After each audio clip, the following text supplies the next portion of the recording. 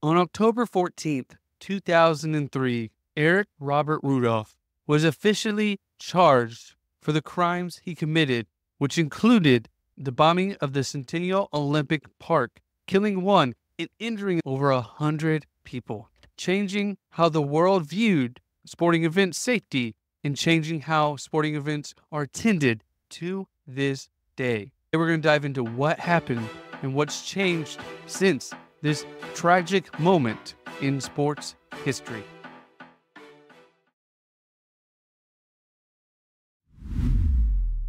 Welcome to Daily Sports History. I'm Ethan Reese, your guide as you daily learn about sports history, increasing your sports knowledge.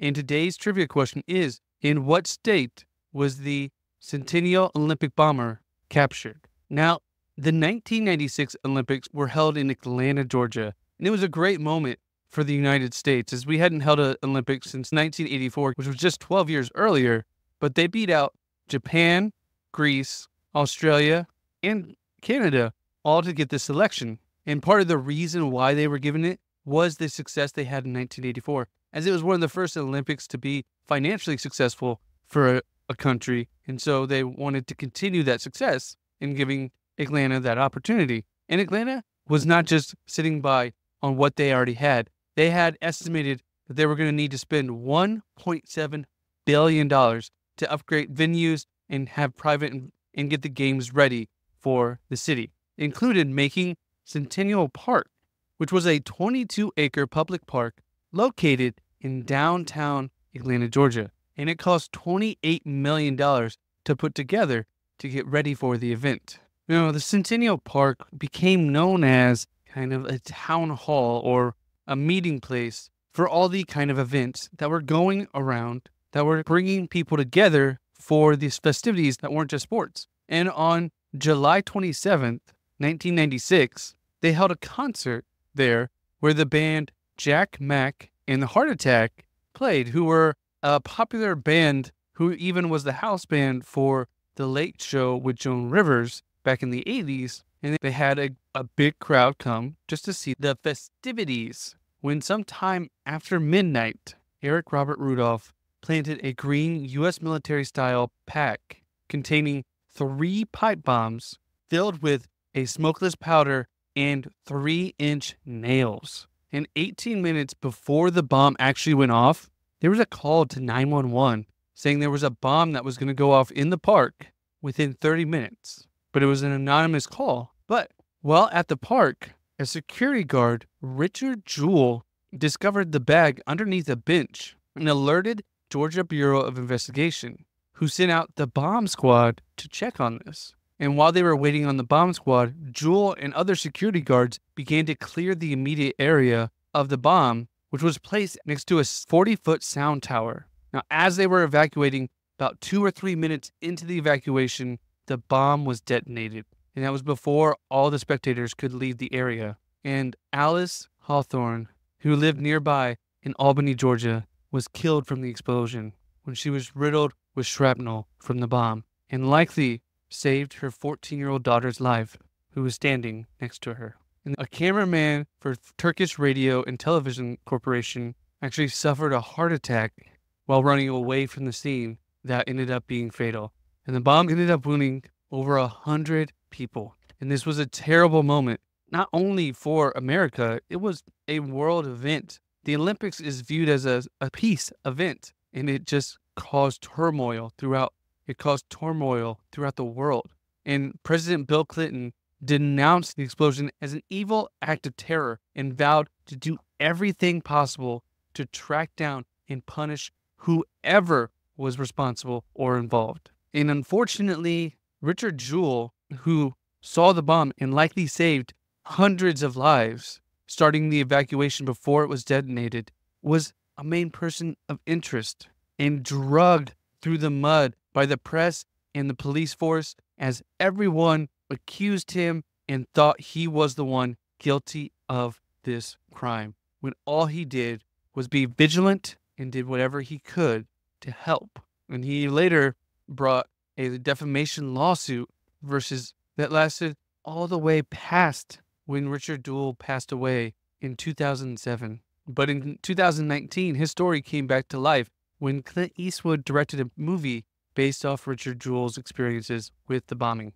So after that whole Jewell fiasco, the investigation into who did this bombing had little progress until early 1997, when there was 2 more bombings that were eerily similar in the way the bombings were created at an abortion clinic and a lesbian nightclub.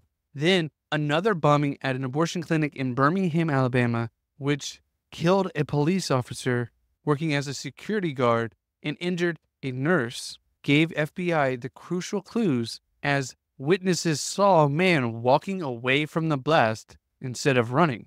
And witnesses got a partial license plate, which helped FBI identify Eric Robert Rudolph, who was a carpenter and handyman. But even though they identified him, he was able to evade authorities as he lived in the Appalachian Mountains, even though he was one of FBI's 10 most wanted fugitives and had a $1 million reward for information leading to his arrest. On October 14th, 1998, he was formally named as a suspect in all 4 bombings, including the Olympic bombings in 1996. And after 5 years on the run, they finally arrested him on May 31st, 2003, almost 7 years after he set off that first bomb at the Olympic Park.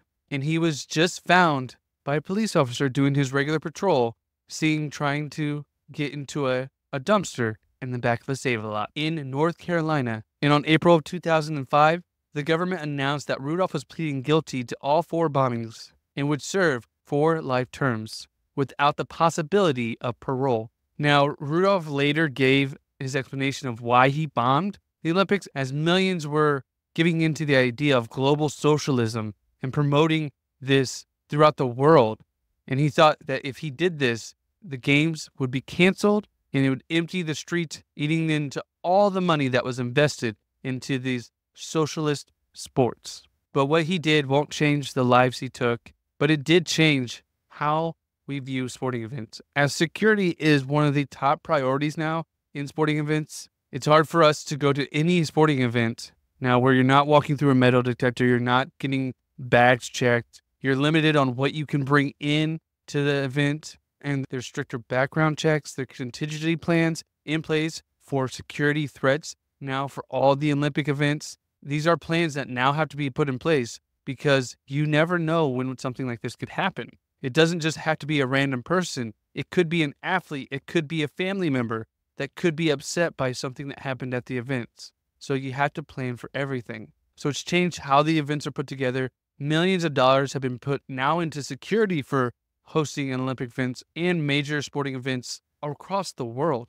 We want to have these events. We want to be safe at these events. We've covered other tragic events where people have died at sporting events, and it's a terrible thing. And even though this was a terrible act, at least we are doing what we can to make the sports that we love safe to attend, because attending a sporting event in person is just a great feeling, especially when it's something like the Olympics, where you're supporting your country and you're supporting world peace. It's a great opportunity, and we don't want something like this to end the great camaraderie the Olympics has given us to this day. And if you want to learn more about the Olympics, check out Inside the Rings, a show that dives into the Olympic history throughout the years that led us to the sport that we love and looking back at these iconic moments. And we'll put a link in the description below for you to check out Inside the Rings show. And if you enjoyed this episode of Daily Sports History, please share it with a friend. Hit that little triangle button wherever you're listening and share it. Send it in a text, in a direct message. Shout it out to your socials. Hey, check out Daily Sports History so that we can continue to grow and give you more daily sports history. And did you catch the answer to today's question? In what state was Eric Robert Rudolph, the Olympic bomber, captured? And the answer was in North Carolina in the Appalachian Mountains.